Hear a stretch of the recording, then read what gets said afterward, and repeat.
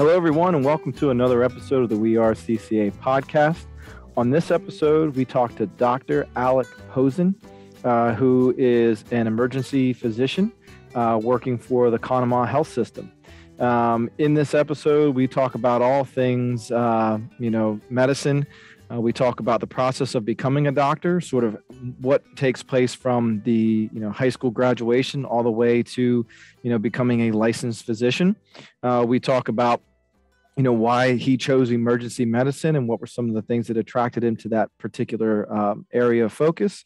And we talk about, some of the things that make some of the characteristics and qualities that make up a good practicing physician. We also talk about a lot of other things, what students can do now, what programs are available, what can you do in high school to prepare you for a career as a physician. So we talk about all those things, talk about a lot more, and we really had a great time, talking with him. He was a great guest, and we look forward to sharing the conversation with you. So with that being said, here it is. Enjoy the podcast. So, one of the things that, a lot of our students who are interested in becoming a physician, they're just they don't know a lot about the process. They don't know a lot about the process of, how you go from, your undergraduate studies to becoming a practicing physician. So could you kind of give us the layout of sort of the step-by-step process for how that all works? Yeah. So let me start by saying, I think this is an awesome topic, and I was glad to hear that you guys are doing this because I was sitting in that seat myself. So when I was in high school, even in middle school, I knew I wanted to become a doctor, but I had no idea how to get there. I knew what the end game was. I had some idea of the steps in between, but nobody in my family was a physician. I didn't know anybody closely that was a physician. And, you can do so much by talking to your counselors and your advisors in college. They're going off secondhand information, but it's another thing to get that information from somebody who's actually done it. So when I heard you guys were doing this, I was really excited because I knew what that feeling was like. So, the step by step is, obviously you have to graduate high school, just starting with a brief overview, get into college. You're going to get a 4-year college degree. After college, then we're getting into medical school, which medical school is another 4-year degree. And then after that, you go on to your residency training, which is the specialization within medicine. So at that point, you are a doctor, but now you have to pick what specialty. That residency training is anywhere from another 3 to another 7 years, depending on what you decide to do. And then after you finish residency, that gets you into your fellowship, which not everybody does a fellowship, and we can touch base on that a little bit later as well. And that can be another, 1 to 3 or 4 years, depending on what you decide to do. So, after high school, we're talking at least another, 8 years of school plus another 3, to possibly 10 years of training, just depending on what you do. So it is a long road. So you have to understand that, if you're thinking about doing that, you have to understand that this is a long process and not something that's going to happen overnight. And you have to be prepared for, the time commitment, but also the monetary commitment as well. Can you talk about your own personal sort of genesis? Yeah. So I'm from Johnstown, Pennsylvania. I went to Westmont Hilltop in Johnstown.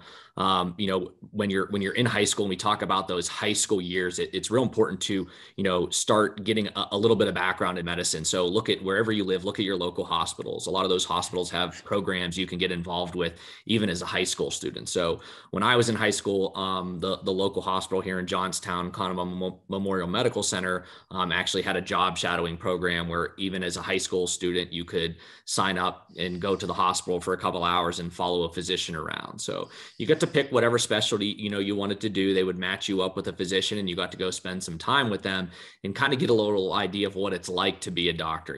Every aspect of medicine's a little bit different, but you kind of got that little bit of a daily feel of what it's like.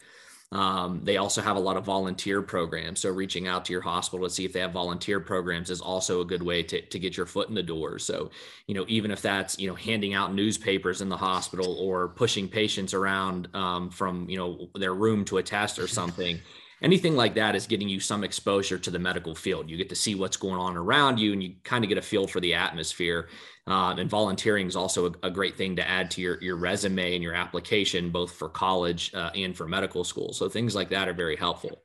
Now, thing I will warn that, with HIPAA laws and things tightening down, I've noticed a lot of facilities are starting to really crack down on their job shadowing.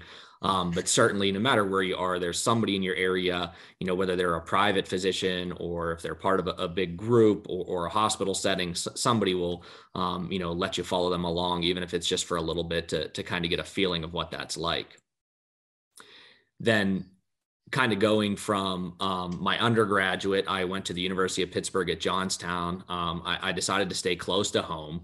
When you're looking at colleges, in the end, it really doesn't matter where you go. You can get into medical school attending any college that you want. There are certain colleges that tend to have a great track record of getting people into medical school, just as far as the way they set up their programs and the assistance they offer. But really, at the end of the day, it doesn't matter. It's all about, what you make of it and the work you put into it. One reason why I chose to go to the Pitt Johnstown was because it was close to home for me. So I knew I could live at home, and the cost, I knew, what my end game was, and I knew how much money I was going to spend. So I felt if I could save some money in undergrad and maybe go somewhere that was a little bit cheaper, that would definitely help in the long run. And now that I'm finally paying my loans back, I'm glad I made that decision. Compared to some of my classmates and some of my coworkers that maybe went to a little more expensive undergrad. Now, when you start undergrad, the first thing you're going to have to do is you're going to have to pick a major. And to be honest with you, it really doesn't matter what major you choose. And that's one thing, some people get a little hung up on. First of all, you can't be a pre-medicine major. So you can't go into college and get a degree in pre-medicine. That's just kind of a track that you're under that, helps make sure you get the required courses done. But at the end of the day, it really doesn't matter. If you love music, if you love finance, if you love writing, it doesn't matter. You can major in anything you want.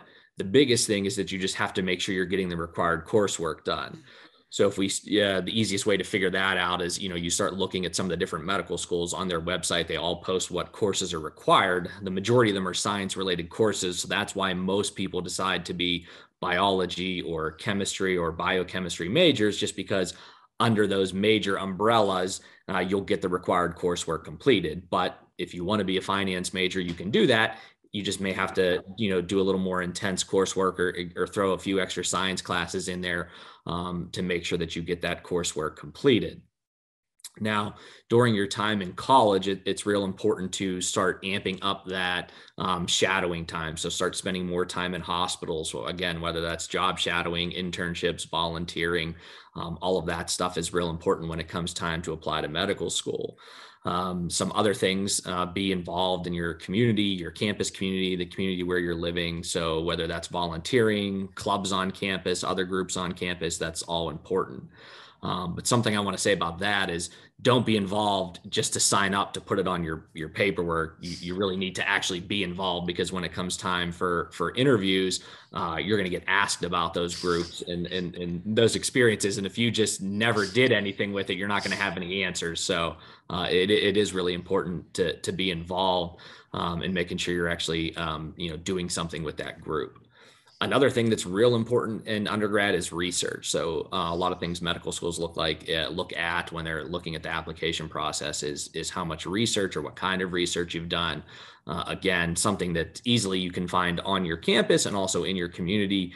Here in Johnstown, I got lucky that we have a nice bioscience research company here in town that I got to spend a summer with after my sophomore year to do some research. So it was a paid internship. So I got to make some money in the summer, but also got to do a project and get some college credit for it. So that's nice as well. And then, after that is when you're going to start applying to medical school. So usually around your junior year of college, that summer, you're going to take your MCATs, which is similar to the SATs to get into college. You'll take those, get your scores back that spring, that summer, and then you'll apply to medical school, usually the summer before your senior year of college, go through an interview process, and then get into medical school. I ended up going to the Virginia College of Osteopathic Medicine. So that's another thing we can touch base on a little bit, is the different types of medical schools. I ended up at their campus in Spartanburg, South Carolina. So I was in South Carolina for 4 years. The way medical schools are set up, and they're all set up the same. You have 2 years of coursework where you're lecturing just like you are in high school and college. Somebody, is teaching you, you're getting your 2 years of coursework done. And then years 3 and 4, you're in the hospital working, getting some hands-on experience then before you go do your residency. I then chose to do my residency and my specialized training in emergency medicine. Emergency medicine is kind of a different one where some training programs are 3 years, some are 4 years. My training program is a 3-year program. So I actually came back to Johnstown to do my emergency medicine residency at Conemaugh Hospital. After I finished my training, then I decided to stay on at the hospital where I'm now an attending physician. So I work as a full-time ER physician, and also part of my duties there is I teach the residents. So I work with them on a daily basis, spend 1 day a week, teaching them, lecturing them on different aspects of emergency medicine. And the way my schedule set up, I get to do some fun things as well. So I'm also the team physician for the Johnstown Tomahawks here in Johnstown. So athletics was a big part of my life. I played hockey at Pitt Johnstown. So to be able to come back and do that was something fun for me. And then I also am the program director for the Mentoring in Medicine program, which I'm sure we'll talk about here in a little bit, because that's also a real key program that I feel would be helpful for the students. So I know that was a lot quickly, but we can kind of go through that piece by piece. Yeah, I mean, a lot of times it's when you talk to people who are physicians or people who, it's like, boy, it just seems like a lot. It just seems like a lot to go through. I'm like, yeah, but if I got somebody like cutting me open to like fix something in me, I want them to have gone through all of that. Like, I want to know that the training was hard and rigorous and they had to be like dedicated to do it. I don't want them to, pick medical school because it's easy. Like, right. I want them to have had it hard. You know what I mean? So, I mean, and I think the other question that we get a lot from students is, at what point do you start making, sort of earning money? At what point do you go from undergrad to medical school to, where you're doing fellowships and some of those other and residencies? When do you start earning money? Yeah, so that is a great question. So residency is when you start earning money. In medical school, you're living off loans basically. And one thing I have to, I constantly remind students of when they're taking out those loans is, remember that dollar you spend now is going to cost you way more than $1 when you have to pay it back with interest, and the way interest rates were at the time. So, yes, you can take out, they give you the opportunity to take out a good bit of money in loans. It's just going to cost you more in the future when you have to pay it all back. But in residency is when you start making money. It's, usually nowhere near what you're going to be making as an attending physician. And once you finally finished your training, but you are making money. So at that point, you get to start paying back some of your loans. You have money to live off of. I mean, it is a comfortable living, but, at the same time, when you're trying to pay back hundreds of thousands of dollars in debt, you're still living on a pretty tight budget. If you decide to do a fellowship, you make a little bit more money, still not, what you're making when you're completely done with the process, but you are making a little bit more. One thing we didn't really touch base on, and that's, military medicine. So one option for people is, you can go to any undergrad you'd like. And then if you're in medical school and you decide you want some help paying for all of that, you can join the military. The military will pay for your medical school. They'll give you a living stipend, eat, food, things like that. They'll cover. But then when you're done with medical school, you have to do your training in the military. That you tend to make a little bit less working in the military from a medical standpoint. But your schooling was free. You're not paying back loans, which is a benefit. How old were you when you got the first check? How old were you? So I was 29, and that's going straight through. So that's pretty typical. So I went straight from high school, straight through college, straight to medical school, and straight through residency. So in a 3-year residency, I was 29 when I graduated, which is, like I said, going straight through the process, not taking any time off. That's actually becoming kind of untraditional in this day and age. A lot of my medical school classmates were several years older than me. And even my training, when I did my residency program, a lot of my classmates were several years older because they had other careers and then decided to go back to become a doctor, or took some time off, or got a master's degree in between. So it's actually not as common in today's day and age to go straight through. A lot of people are taking some time off to do something else. So, you have to understand though, when you get done with your training and you do all that other training, you're 10 years older than some of your friends that started working right out of high school or college, who have now been, making money for years. Yeah. Well, I think, it's good to, we need to tell our students the truth, right? So, Absolutely. I mean, that's and sometimes, if you really want to become a doctor, that is not, that's a understood sacrifice. Like, that's what the situation is, that's the reality of what you're sort of getting yourself into. But, to have that information now so that you can make an informed decision about it, to sort of see if it's worth it to you, then, the more information you have, the better. So it helps our students, and it helps, any student that is interested in becoming a physician sort of understand that that's the reality of it. Absolutely. And I know, like, with student loans being so expensive right now, there's a lot of students who, are trying to figure out ways to not have any student loans, but still get through, college. And I'm like, and maybe in your undergraduate, that could probably work. You could probably have a full-time job and do school at the same time, kind of move that around. Is that realistic in med school? It's tough. I think out of my class of maybe 180 students, there were maybe 2 people that had a job on the side to try to pay for that. It's because it's tough. Now, medical schools are each a little bit different. The one I went to was we had required attendance. So every day I had to be in class sitting in front of, a professor who was lecturing us. Some schools don't have required attendance. Some actually have independent study where you just learn it on your own time. So, going down one of those tracks, you may have a little bit more time on your hands if you can, plan your time well, and you don't need as much time. Maybe you might be able to have a job on the side and earn a little extra money. But for the majority of people, no, you're going to medical school is going to be your full-time job, which stinks because, right, you don't have any other time to earn money. Or if you do have some time off, most people don't want to be working. They want to be relaxing for those few minutes. Right. Because I imagine or studying. Yeah. Yeah. Because I'm sure the med school classes are probably like a 9 to 5 type structure. Yeah. For the most part, we were 9 to 5, Monday through Friday. And then on the weekends, you were studying for the test that was coming up on Monday. So, not a lot of free time. But then once you hit years 3 and 4, when you're in the hospital, you do get a little bit more time, which is nice. Mm-hmm. No, I'm sorry. I think we need to know why emergency medicine. Like, why was emergency medicine what you chose to sort of specialize in? Good. So that's a good question. So kind of, in high school, when I was dead set on becoming a doctor, I was always interested in anesthesiology. I don't know where that came from, how that happened. I just became interested in anesthesia. I don't know if it was because I broke my wrist and had to have surgery in high school after an accident playing hockey. And I don't know if that was where my love of anesthesia came from. And then I started shadowing anesthesiologists and realized for me that was just a little boring. A lot of the times it's the nurse anesthetist that are doing, they're sitting with the patient throughout the entire procedure, and the anesthesiologist is just coming in and out of the case. So to me, I wanted something a little more exciting.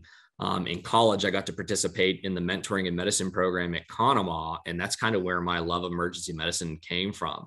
I was drawn to that aspect of, you never know what's coming through the door next. You have no idea. It could be, calm one minute, and then the next minute, there's a massive car accident and you're getting multiple patients. I like the fact that I get to treat, patients who are newborns that were, born within the last several days. And I get to take care of people who are, in their 100s, at the other end of the spectrum, and then everybody in between. So I get to see a little bit of everything. That joke that like master of, jack of all trades, but master of none kind of in the ER, because we kind of have to know a little bit about every specialty, because we see patients from every specialty, that come through, and we have to talk with every specialist in the hospital. So we do have to know a little bit about everything. So I get to kind of do a little bit of everything. And we also get to do a lot of procedures too, which is nice. So, not as much as a surgeon gets to do, but at the same time, we do get a lot of procedures in the emergency department, which is what I was drawn to. Another thing that's making emergency medicine a lot more popular is just kind of the lifestyle of it. So, you might only be working, 10 to 12 to 15 shifts a month. So the other half of the month you get to have off. Now, whether you want to spend that picking up more shifts, that's a possibility, or you just like your time off and you want to travel or spend it with family and friends, that's nice. One of the big downfalls is, you're working nights and days and holidays. So, you're in the hospital at all hours of the days, and you constantly are flipping from working a night shift to a day shift and back and forth. So that is one of the downfalls of it. But, that doesn't bother me. And that was something that definitely drew me to emergency medicine, was that lifestyle.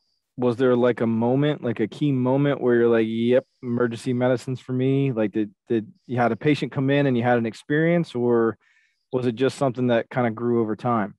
Yeah, I think it did kind of grow over time. I think when I spent that week, when I did the mentoring and medicine program, it was during the big Thunder in the Valley motorcycle rally that's always held in Johnstown, and the ER tends to be a little busier that week. And, so I got to see some pretty crazy things. And just watching those physicians interact with their patients, and, watching someone who to me was, on death's doorstep, and watching that physician save their life was just something that really drew me to it. And, not only that, and now that I get to practice in my hometown is special to me, because, I get to take care of my friends, my family, which is nice. And, another aspect of it that I enjoy. Is that kind of a double-edged sword though? That, practicing in your own community where, if you may have a friend or somebody come in that, is in bad shape. Is that an idea? Is that something that weighs on you a little bit? Yeah, it is. So that's, and I've had that happen. I've had friends and family come in that are, they're in a rough spot. Nobody comes into the ER on a good day. You see people at their worst days, which is, we're understanding of, and I'm used to that. That's my daily life. But, there are times it's tough that when you see people like that, and you don't want to see anything bad happen to anybody, but especially, if it's your mother, your grandmother, it adds an extra level to it. And the other thing too, is you always have eyes on you. My parents are both bankers, so they're out in the community a lot. So I hear it frequently. One of their customers will come tell them that, hey, I saw your son in the ER, and they'll give them a report card of how I did. So, I hear about it all the time. How is that work-life balance? You mentioned it a little bit, but I know sometimes people choose to go like physician assistant or nurse practitioner because they feel like there's a little bit more work-life balance. How is that work-life balance for like an ER doc? Yeah. One thing that's nice is like, I know exactly what time my shift starts and what time my shift ends. So yes, there's some times where I may get stuck a little bit late, but I'm never on call. So, I don't have to worry about carrying a pager. When I'm home, I'm off. So I know that I don't have to worry about getting called in the middle of the night. If I'm going to an event with my children, I don't have to worry about that getting interrupted. I know that I'm off. So that is something that's nice. It is something my children have to understand, though, that sometimes during the day I need to sleep because I work at night. Or that, I might miss Christmas because I have to work in the ER. So that's something that, even though they're young, they understand that, that's part of my job and something I have to do. But, that's one thing that is sometimes, frustrating when you do have to miss those events in life. Absolutely. Absolutely. What makes a good ER physician? It's somebody who can, function under the pressure and under the stress. Somebody comes in the door, you don't always have time to, look through their chart and see why they were here before, or get some information because they might not even be able to talk to you. So you might have somebody who's, completely unresponsive, and you have no idea what their history is, what could possibly be going on. And if nobody's with them, you have to be able to function in those situations. So it is somebody who can function under the pressure. You have to be willing to, move quickly because, like for instance, our ER has over 30, over 40 beds. So, you're taking care of an ER full of people. So you have to, you can't just focus on one patient. You have to be aware of what's going on around you. So, those are some big things with emergency medicine. Have you ever been in a situation where, you had like maybe two high priority cases come in at the same time, and you had to sort of make a decision about which one, got the immediate attention, and which one, like, how do you rationalize that, or sort of how do you deal with that dilemma? Yeah, it is. And, that happens a lot where you get multiple critical patients at once. One thing that's nice about our facility is that during the day, there's usually 2 or 3 physicians on, but at night, like, once you start hitting like the 2, 3 a.m. time frame, there's only just, you're the only physician covering the whole emergency department. Now we have residents with us where I'm at. So it is something you can kind of delineate where the resident can go, deal with one patient while you're taking care of another patient. But yeah, you just have to look at, who's the most critical, get them stabilized and move to the next one or bounce back and forth. In emergency medicine, especially here at Conemaugh, I'm lucky that I work with a lot of great nurses and a lot of great staff. So, everybody knows, what needs to be done to quickly stabilize a patient, until the physician gets in the room or while the physician's dealing with somebody else.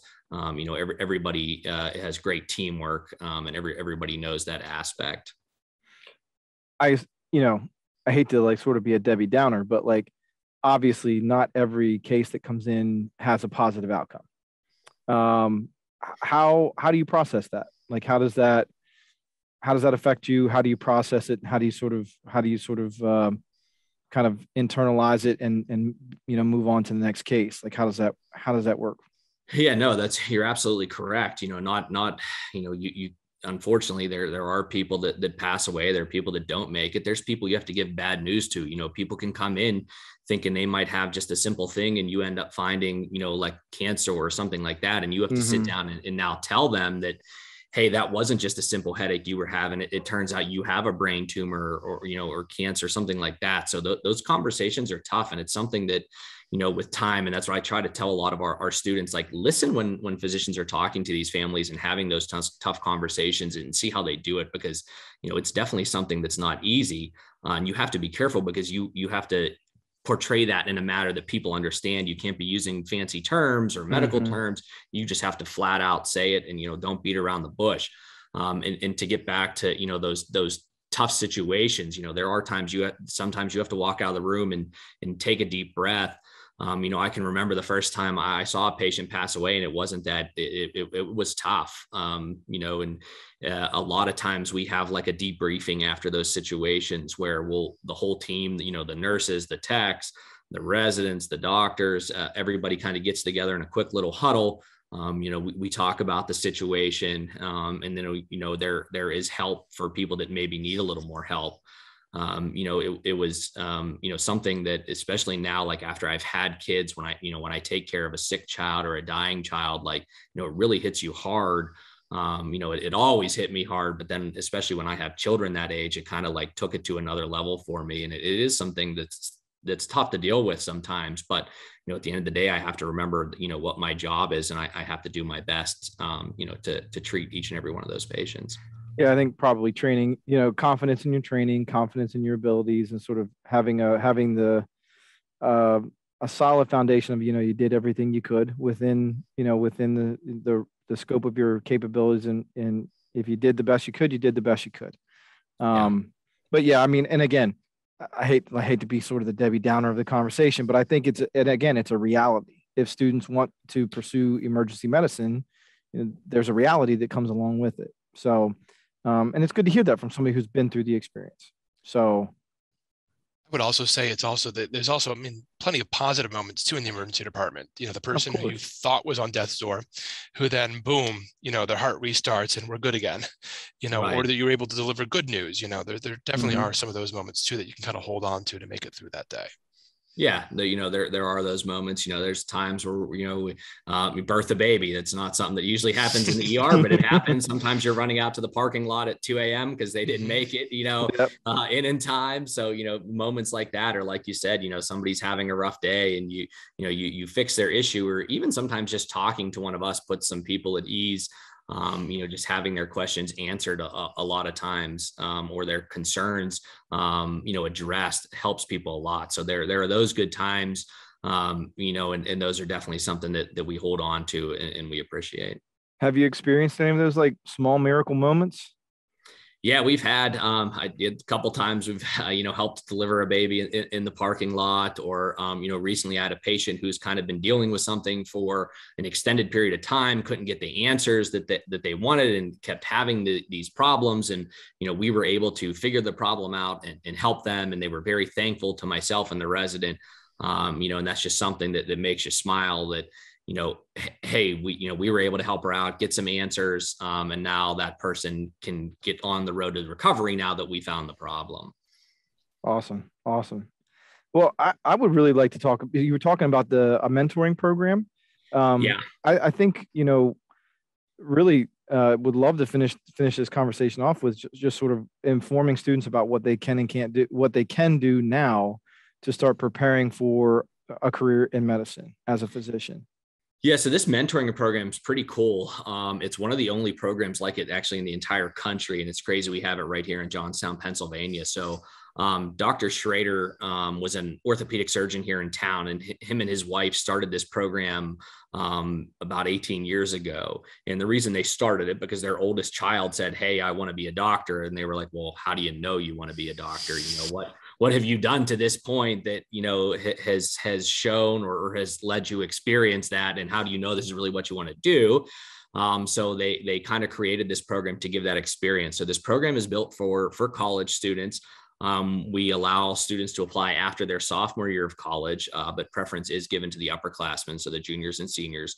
It's a 10-week summer program where you get to spend the full 10 weeks in the hospital, and you get to experience pretty much every specialty there is. So we split the students up. You get to spend, maybe a week or a half a week with, emergency medicine, or in the operating room with general surgery or neurosurgery, or out in the clinic, like with family practice. So we allow you to get all of those experiences. It's a paid internship, which is nice. Most shadowing experiences aren't paid, but our hospital, understands the importance of something like this. So Conemaugh graciously funds this program to give the students a stipend. Another part of the program is that during those 10 weeks, every week we have some sort of discussion. So we get together once a week and have a discussion about different topics in medicine, such as how do I write my personal statement? What is a personal statement? How do I interview? So just skills like that. Then we talk about things such as like women in medicine and how that's changed, over the years. Relationships in medicine, like how do I, hold on to a relationship, or what are some of the things I need to be aware of, in my relationship as I go through this process. So we talk about a lot of good topics and help the students. The students get to do some hands-on learning in the simulation lab at the hospital. We even take them to tour some medical schools to kind of get their foot in the door and see what medical school is like. So it's a pretty awesome experience. I got to do that when I was in undergrad. And then when I finished my training, I actually got to take the program over when Dr. Schrader retired. Now the program specifically for students who want to be a physician, but at the same time, there are people who do the program and then decide, they don't want to be a physician, or they don't want to go into medicine at all. So Dr. Schrader's son, who he started the program for, decided not to go into medicine at all after doing the program. So it did serve its purpose, because, what you don't want to do is you don't want to get to the end of college, or even start going through medical school and realize this isn't what you want to do, because now you've wasted all that time and money, and now you got to go figure out something else. So it did serve its purpose in that case. But we do boast about an 80% acceptance rate into medical school, which is good for the students who participate. Now it is only open to students who are in the area that's kind of served by Conemaugh Hospital. So that's like the Cambria, Somerset, Bedford counties, parts of like Blair and Indiana and Westmoreland counties as well. So I know you guys have a lot of students from those areas. So certainly, anybody that's in those regions, when you get to that point after your sophomore or junior year, certainly reach out to us and let us know you're interested, and we'll get you through the application process. It is competitive, and we do only accept 10 students per year, but if it's something you get chosen to do, it's a great program. And I owe a lot of my success in reaching my goals to that program, because again, I had no idea where I was headed. And that the mentoring and medicine program really helped me out. That's truly fantastic. I wish everybody that was everywhere across the state here. If you don't live in that region though, what recommendations would you have for students interested in kind of exploring further? Yeah, so a lot of hospitals, they'll have, maybe somewhat similar or, just maybe not as intense programs. So certainly reach out to your local hospitals, and the HR departments will kind of tell you what they have available, whether it's something paid or unpaid. Or if it's a volunteer thing, any experience helps. And even if it's not a hospital setting, that's the easier thing. They'll kind of have more opportunities for you, even just reaching out to your local primary care doctor you see, or your pediatrician, just talking to them. Because even if they don't allow you to come into their office, that they should allow, know someone that does allow you to shadow them. Because that's one thing medical schools want to see is, hey, have you actually spent some time looking into this? To know this is what you want, because we don't want to get you in and take a seat and then have you leave after a couple of weeks because you decided this isn't for you.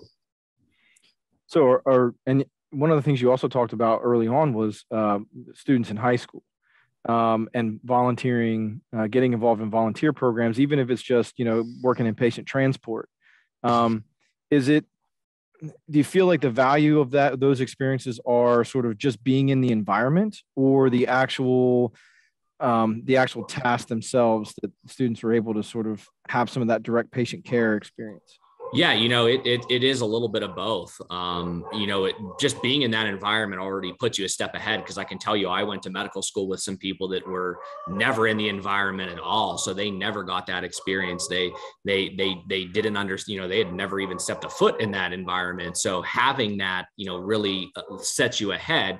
But even just, you have to work your way up. We tell the students when they start the mentoring medicine program, like, look, the environmental service workers know more than you do. So you ask, you learn from everybody in the hospital. You ask everybody questions, and you learn because you can learn something from everyone. So, even if it is, if you are in, mopping floors or patient transport or handing out newspapers, I guarantee that will benefit you.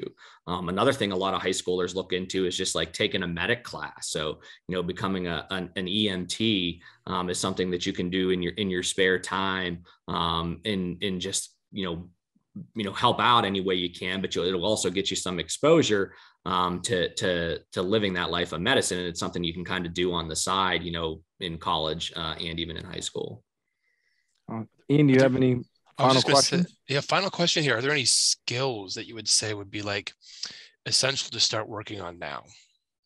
The big thing is obviously your people skills. No matter what field of medicine you go into, you're going to have to be able to talk to people, interact with people, not only colleagues, obviously, but patients. Even if you go into, something with less patient interaction, such as like a pathology or radiology, where you're maybe not interacting with patients as much, you're still going to need those skills to work with your coworkers. So it's real important in high school to be thinking about that. And one other thing I think that's real important is have a backup plan, because it's very competitive. And after COVID, it's gotten even more competitive. There's more medical schools opening up, so there's more seats available, but there's more people applying. So things are getting more competitive. So make sure you do have a backup plan. And that's kind of one thing. And when I touched on, you can be any major you want to be. One thing I always think about is, well, if I didn't get into medical school, what was I going to do with my biology degree? Where was that going to take me? And I think about that all the time. Like, where was I going to go with that? What was I going to do? So that's one thing I thought about, like, oh, I wish I would have maybe got a degree in finance or something like that, so that I had a backup.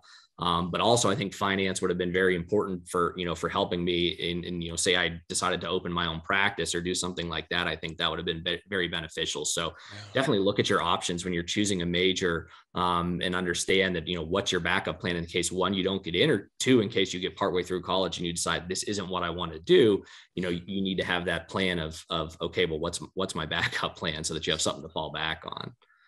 I think that's a really great and important point for students to sort of have that, like, hey, if it doesn't work out, or if you don't get into medical school, you still got a degree, you still have an undergraduate degree, and you want to make sure that degree prepares you for a career in something that you would enjoy and have an interest in pursuing. So, I didn't really think about, you wouldn't think about getting a degree in finance and then going to med school, but